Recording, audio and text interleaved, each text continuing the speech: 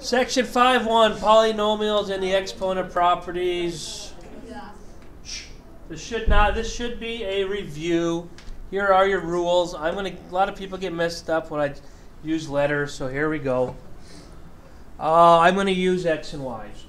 Okay, so if I have x squared times x to the third, that is basically x to the fifth. Okay, you're adding exponents. When you multiply, you add the exponents. Okay, the quotient rule. If I have x to the seventh on top and x squared on the bottom. Okay? We're doing this in 9th grade right now, and I taught you the same way. Basically, what I told you, because you're not very efficient on negative exponents, so I went this route with you. Which number is bigger, 7 or 2? 7. So your x's are going to stay on the top. What's 7 minus 2? 5. Okay? This rule has no problems until when the bottom is bigger. Okay? So for example, mathematically speaking, this is what this means. X 7 minus 2 equals x to the fifth. Okay? So if I were to erase this and I switch it,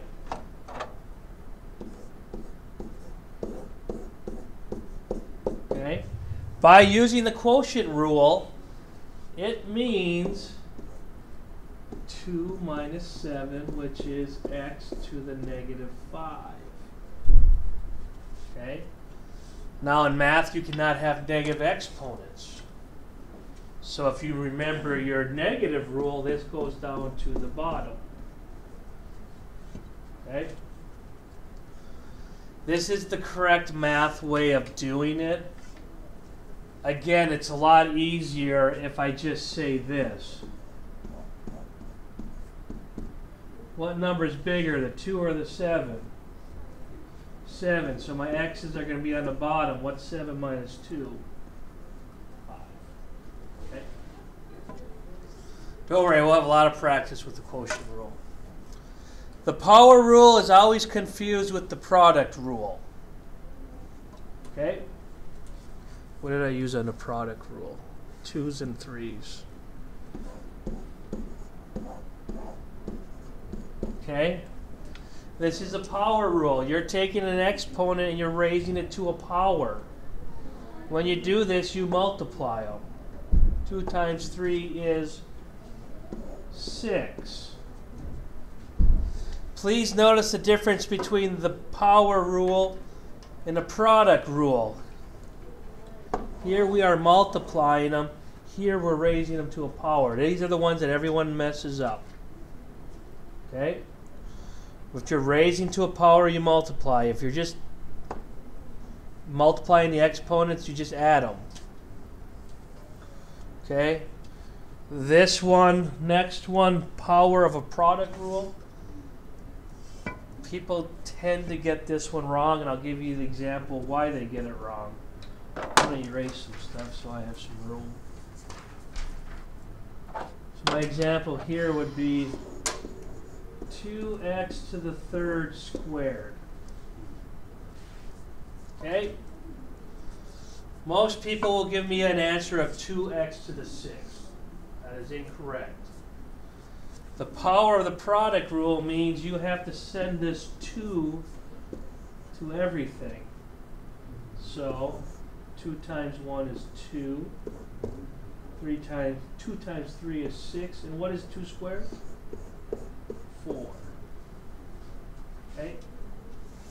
Remember, you have to send the power to everything in the parentheses.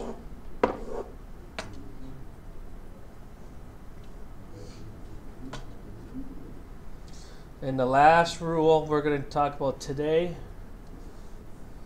is the power of the quotient rule. If I have x squared over y to the third, and I raise it to the fourth power, I have to multiply both the top and the bottom. So I should have x to the a, y to the 12.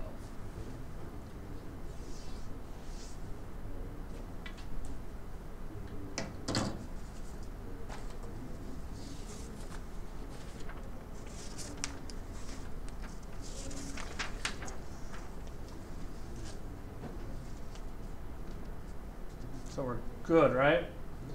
Now, since this is algebra 3, I can combine them all into one problem, and you should all be able to do it. Should be. We'll see how you do.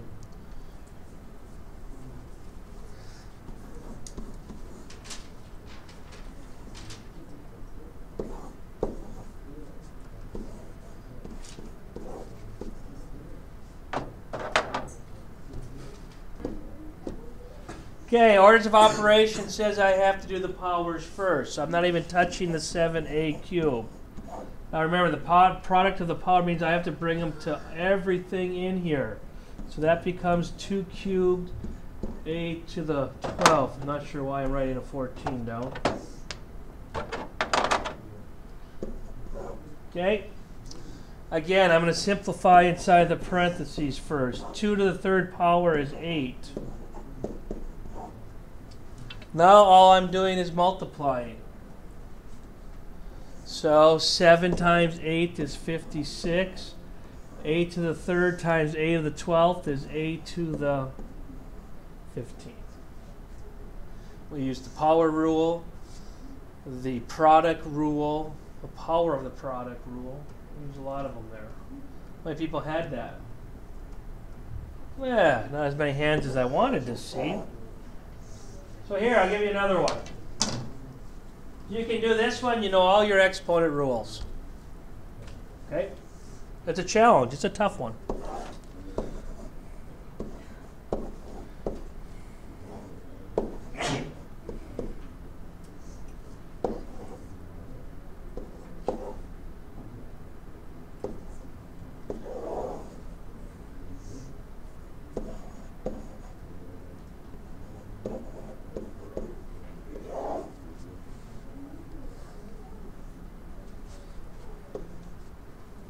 There you go.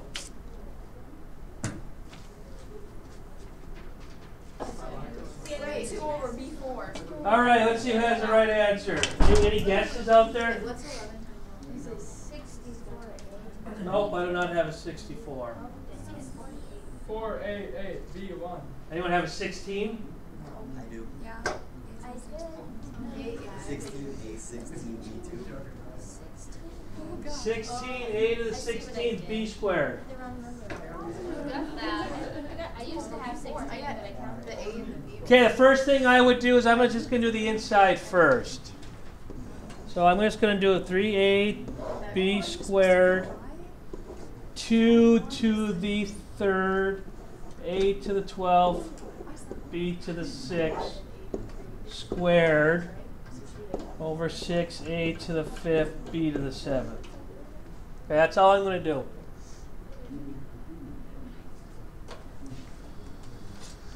Now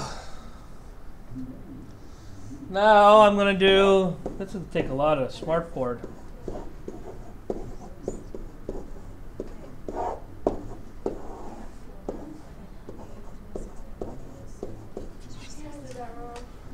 Okay.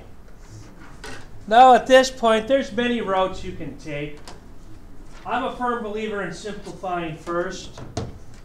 So what I'm going to do is I'm going to take the 8 times the 3, and I'm going to get 24. I'm going to take the a times the a. I can't read my writing. That's a to the 12. Sorry, bad writing. A to the 13th. Takes care of this, and then I get b to the 8th squared. On the bottom, I'm going to get 6a to the 5th, b to the 7th. Okay. At this point, I'm still going to be working inside the parentheses. I'm going to simplify.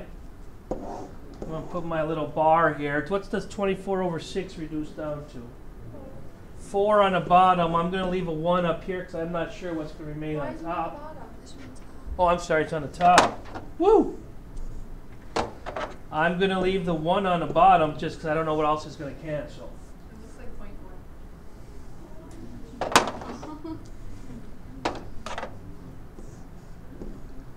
4. Now there's 5 A's on the bottom and there's 13 on the top. 13 minus 5 is 8, so I have A to the 8th on top. Okay, that takes care of that. That takes care of that. I have 8 A's on top, 7 on the bottom. That's going to leave me 1 B. So I guess I really don't need my fraction bar squared. So at this point, I have to bring the 2 into everything. So I get 4 squared A to the 16th B squared. I suppose you could leave it as 4 squared, but what is 4 squared? 16 A to the 16th B squared.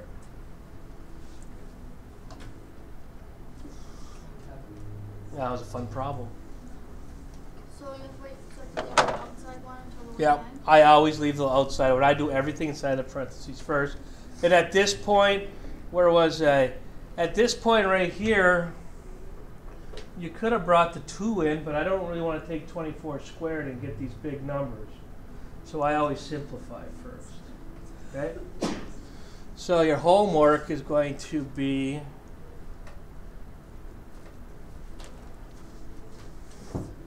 it used to work really nice when I could do that.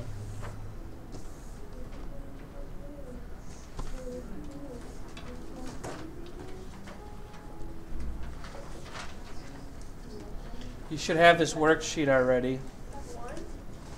Okay? We're not going to do all of them. I'll show you which ones we're going to do.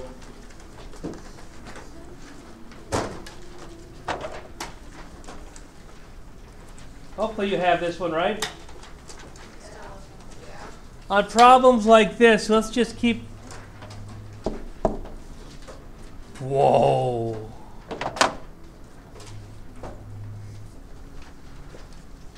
I'm not sure what... I guess I can't write on these.